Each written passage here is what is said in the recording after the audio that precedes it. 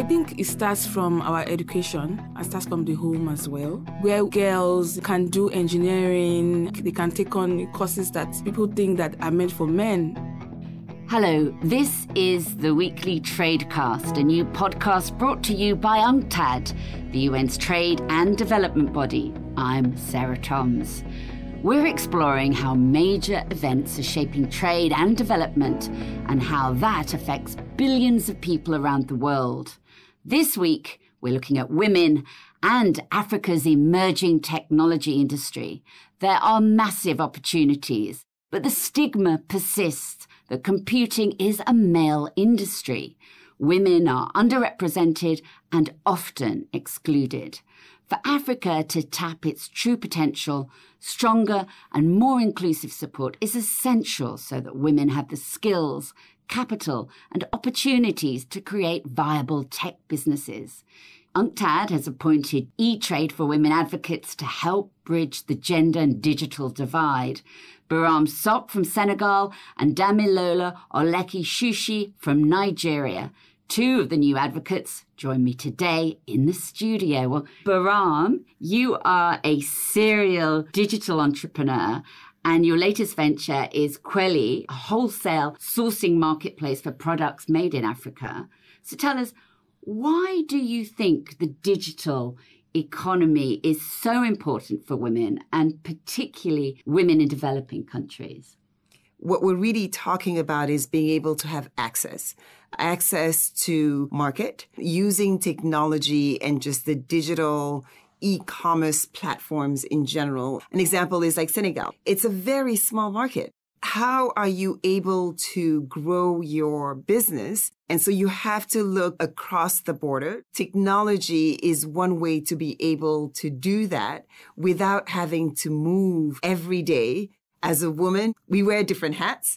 We often are the ones, in most cases, taking care of the children. We cannot afford to travel as much. And so technology is a way to grow their businesses. I see my role as one of being a voice for all of these women in these different communities, being able to express their needs across different agencies across the world. Well, it's a big mission, but tell me a little bit about you. What challenges did you face as a woman in Senegal? Sure. So my background is a little bit different, I would say. I was born in Senegal. I was raised a little bit around Africa in a number of countries before heading to the U.S. And after spending 26 years in the U.S., where I was able to decide on my career, which was in the digital space. I don't believe that that would have happened had I stayed in Africa for college. Even in the US, the digital space, becoming a programmer was very new at the time. I was the only woman in my class. And then becoming an entrepreneur in the digital space in San Francisco, I was yet again one of the only women, especially a Black woman from Africa that speaks an accent. And that made it very difficult to raise funding. And so coming back to Africa, it makes it feel different. I moved back to Senegal 3 years ago to start a new venture, and it feels like home because I'm not being questioned as to why I am who I am, but there's still a lot of work to be done. I'm not saying easier than the man, but just making it at least as easy as it is for men to start a business, as easy for men to raise some funding. And so my experience has helped me be able to have a voice, be able to feel confident enough to sit around certain tables, be comfortable enough to be the only women in a boardroom around other men, and speak at the same level. So what tips would you give a woman who wanted to build something for herself?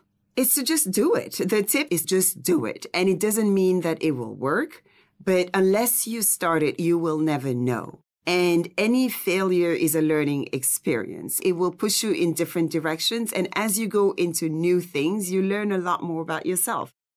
Well, Damilola, you are also a founder and CEO of Shuttlers, Nigeria's leading technology-driven transportation startup. So not only did you decide to go into the male-dominated tech world, but you also took on a very male sector of transport too. I think it chose me. I didn't set out to go into the industry. I had an experience, engineering teaches you about, efficiency, how to make systems and processes more efficient. Because I grew up in a smaller city, I also moved from my university to a busier city, Lagos. So I had a culture shock, how people use public transportation. Buses are very uncomfortable, it's very unsafe for women. Using that kind of system and traveling out of the country for the very first time, was Dubai. And I was shocked to see how people are experiencing smart transportation. And when I came back, I realized that they're not going to do anything about this. Well, you're also behind another initiative that's very supportive of women, and that's She Moves shuttles. Because we realized that a lot of women don't quite have the skills required to compete at the place of work. So we realized that people spend between 2 to 4 hours during traffic in the buses. They can turn that underutilized time to learning time. So we aggregated resources and shared that information with them during those shuttles, and they were able to learn. We created courses and master classes for them to also interact and mentor each other, because we have target audience of professionals of different walk of lives.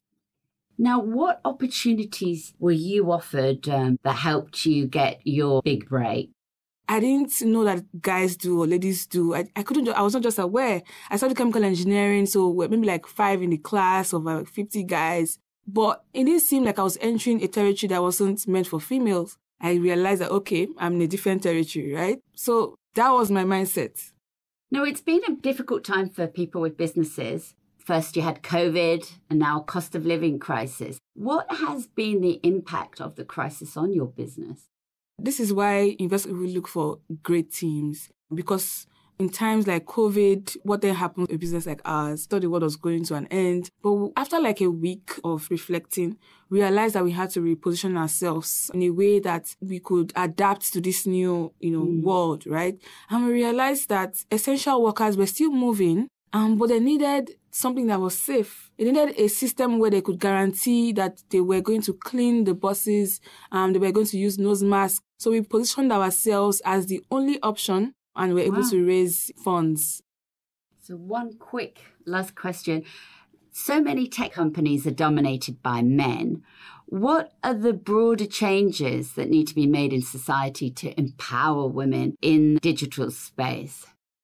I think it starts from our education. It starts from the home as well, where girls can do engineering. They can take on courses that people think that are meant for men. But if you have a pipeline of female developers, female product managers, female quality technology people, you would be able to have solutions that are driven by women as well. The more women that are able to fund other women, the more funding will get to the hands of companies. Thank you to Birame and Damilola, our eTrade for Women advocates, for joining us today. Tune in to the Weekly Tradecast next week and every week for more insights on the most pressing issues around the world of trade and development. There's even more on our website, unctad.org. I'm Sarah Thoms in Geneva. Goodbye for now.